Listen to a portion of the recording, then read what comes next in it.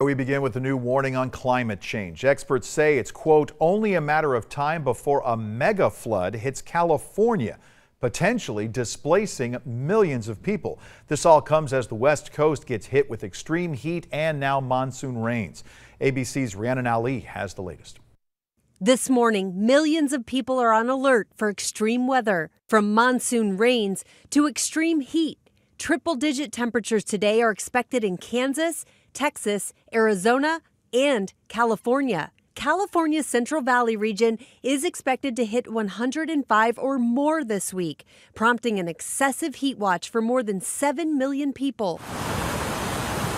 Meanwhile, 9 million Americans are under flash flood warnings as the Southwest braces for more monsoon rains.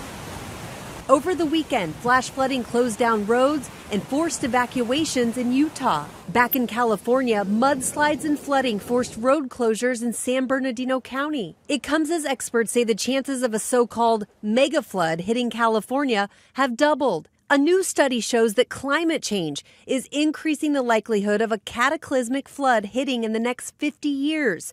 The flood could turn California's lowlands into an inland sea, putting parts of cities such as Sacramento, Fresno, and Los Angeles underwater.